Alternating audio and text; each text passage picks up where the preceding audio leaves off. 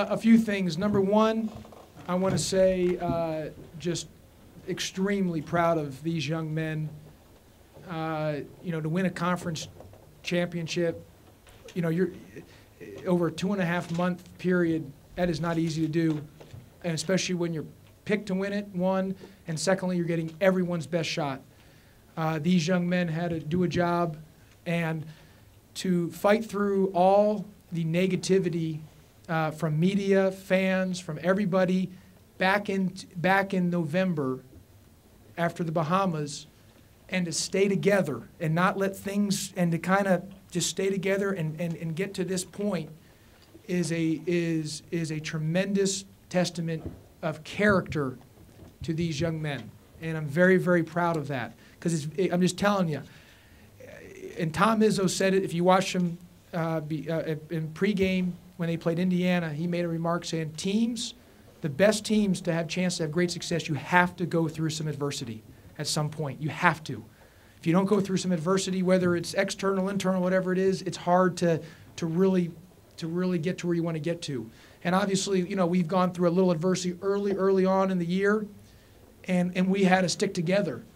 And that's not easy. Obviously, things could have gone a different direction, but our guys to stay together and stay positive and have great positive energy and to win a regular season championship, it was special. To do it against Southern Miss, which is a very good basketball team, just very, very proud of these young men. Very, very proud of these young men. To do that, it takes three things. Number one, obviously, we have great players, tremendous young men.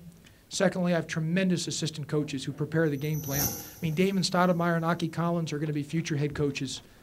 And then third, and right there with the players and the assistants, obviously, is the fan base. I mean, to win championships, you got to have those three things, and that's what we have. So a wonderful win. So proud of our young men. Great win. So proud of these young men. And to win a conference championship is awesome. Now, we're going to enjoy this. We get to Monday. We got to now focus on, we play a very good, well-coached, high-level team, Xavier. And it's with a Z, by the way. It's with a Z, Xavier. Okay, a high-level team on Tuesday, 6 o'clock, ESPN2. Let me tell you this, to win 18 straight in a row, again, I know some of you here who, some of you only come, when it's once in every blue moon. I don't want to name any names, but some of you know that it's hard to win 18 straight games, okay? It's hard to win 18 straight games. Not easy to do. And I don't want to hear anyone saying, well, no. Because if you ask anyone in the coaching profession, I get more text messages from coaches in the profession who are experts. Remember, experts, this is our field. They are experts. They say to win that many in a row is so hard. Man, they say, that's crazy. So to do that, you don't take those things for granted. To win conference championships, you don't take things for granted. And I'm just so proud of these guys to do that. So we're tied with Akron. They've won 18 in a row. We've won 18 in a row, which is just tremendous, which also shows you how great this program is and why it's so much bigger than any coach or any player. We got the 5th longest streak ever in the history of Memphis. I mean, we're at 18 wins. 99.9% of the program's 18 wins, the coach gets a statue built, and it's the #1 streak in the country. And for that program, this is the 5th longest.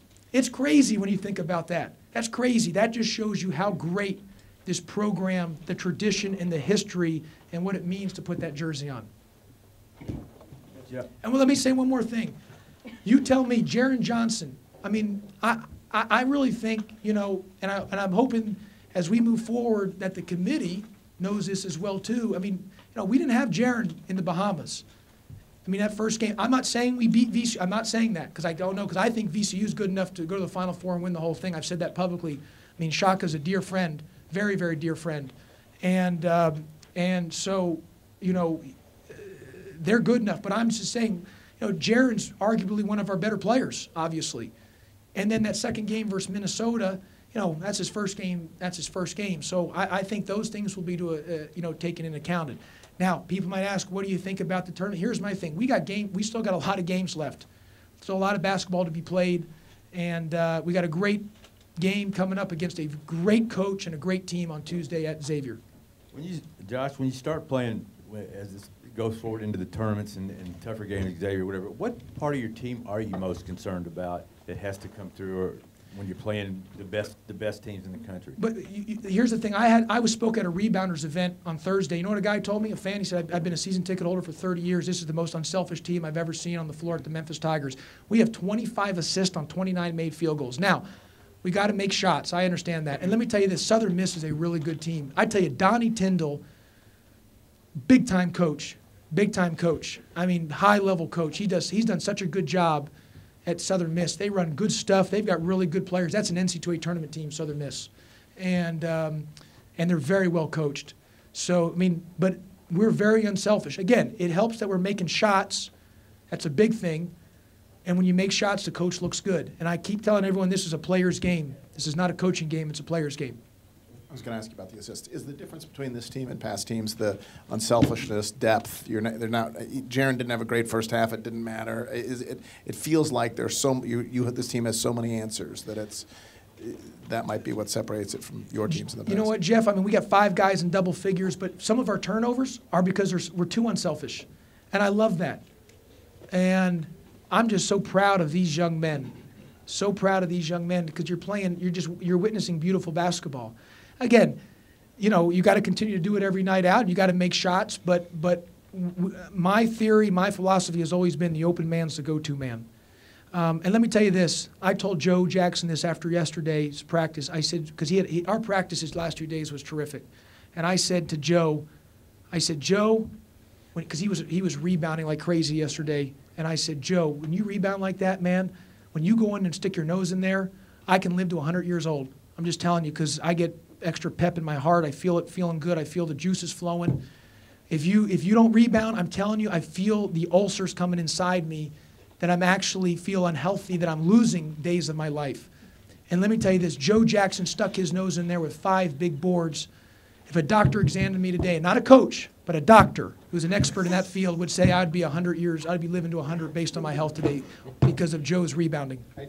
So you're going on The Bachelor? What's the Bachelor, the Bachelorette thing? No, I'm just saying if you go, everyone talks about the NCAA tournament. I understand it. I mean, that's the granddaddy of them all. But I don't want to hear anyone not take this for granted about winning conference championships. That's over a 2.5 month, 3 month time span to do that. That is hard to do. You know, you're judged so much on just a tournament, which is a 3-week process. That's what they do in The Bachelor and The Bachelorette. You all of a sudden marry someone in 3 weeks. And you're going on 7 different dates with 7 different people a week, but all of a sudden you're madly in love with someone. Yeah, exactly. But my point is, but that's what I show you, in 3 weeks. So let's not diminish how hard it is to win conference championships, regular season conference championships.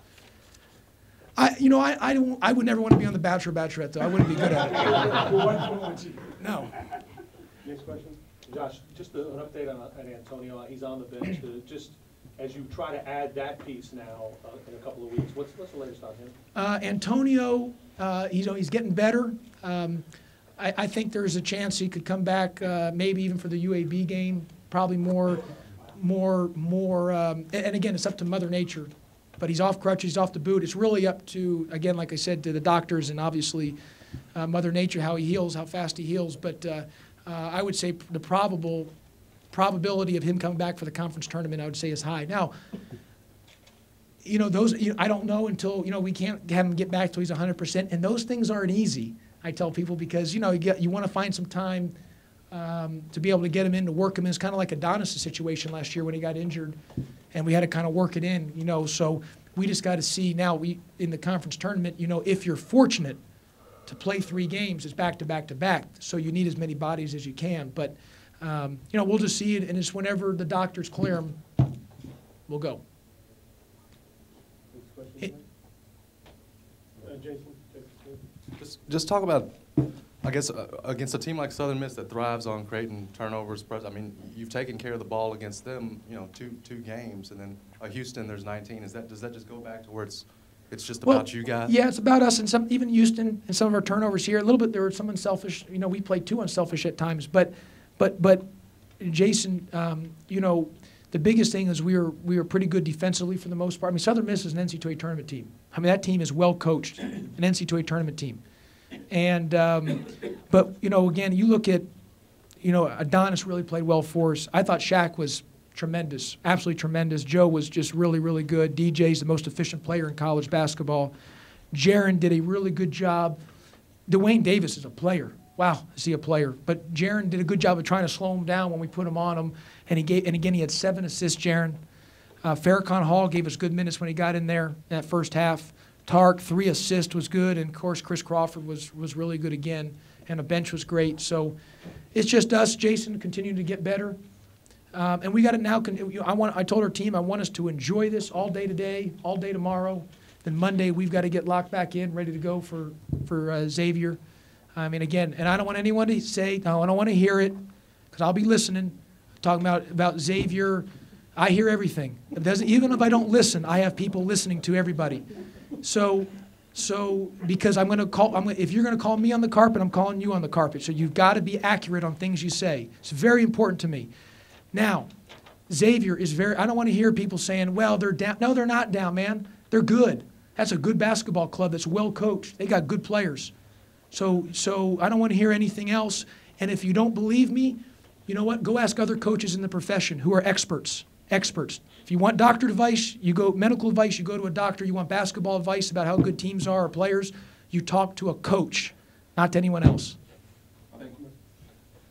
What does the most efficient player in college basketball mean? Well, per minutes on his production. And this wasn't me just saying this. This was factual based on they have a guy in the morning, one of the guys, Chris, I forget who comes on, John, what's the guy? Yeah, has said it, that he does this thing with an ESPN and talks about Podcast on Sports 56 WHBQ. I'll let you say. There you go. But he says it in there. Jonathan Gasaway said that he's the most efficient player in college basketball. He has a thing on that. He's not a coach. How would he know? Those are numbers. Those are numbers. That's numbers. That's numbers. Now, I agree. Eli, you have said you and I have agreed to disagree on numbers, but I still say numbers don't matter. You say. But just for DJ Steffens, it matters. Yeah, not for teams. Because let me tell you this. Let me go back real quick. I know you got a question, Jason. University of Houston, they got 2 pros, Daniel House and Tayshaun Thomas. Those are 2 pros. People have players. That doesn't mean that because you got to look at the other team wants to win too. Everybody's good, man. In this day and age, everybody's good. I think it was 20 out of 23 last year to finish it up going into the tournament. This one's 18 straight. You haven't finished it up, but does it feel like you're coaching a better team than last year? Jason, I don't take one win for granted. I mean, it's what we've done here to continue to keep it at a high level. Not easy to do. You're following someone who had the greatest run, a first ballot Hall of Famer in Coach Calipari, and trying to keep it, not drown and keep it at the very highest level. It wasn't easy to do, and to continue to keep winning at this level through this stretch. We've taken some ups and downs here and there, but for us to win that many games. I don't like last year, 20 of 23, or this year at this point, 18 in a row. Those things are not easy, and that is strictly because of our players who make plays, our assistant coaches who prepare the game plans. I think they're the best in the country at preparing game plans, and obviously our fan base having such a great home court advantage. And we have tremendous media, too, the support that we get from the media. Josh, when you guys are clicking, I would imagine opponents have to pick their poison on what to do against you. The inside with Steffens and Goodwin and Black, when you're hitting the threes or you're in transition. They gave up a lot of threes down there, which helped you win that game.